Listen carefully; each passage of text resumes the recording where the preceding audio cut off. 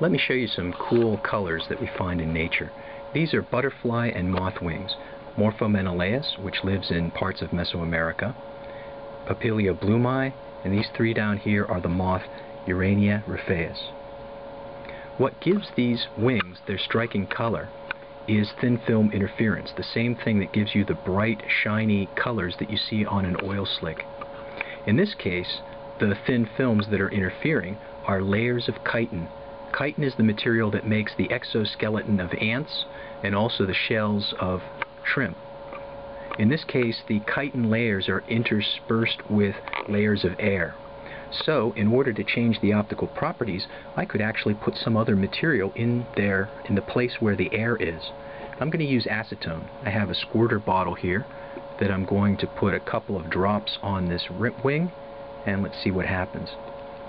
What happens is that the color changes quickly from blue to green as the acetone fills in those spaces.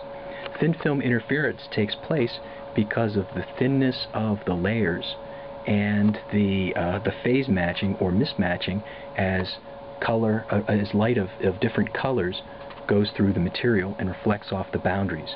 Now notice the acetone is already evaporating off and it's returning to its blue color. Also notice that if I change the angle, here you see a lot of the reflection, but you also see that the color goes to purple from the edge rather than blue. This is something that would not happen if this effect were due to pigment.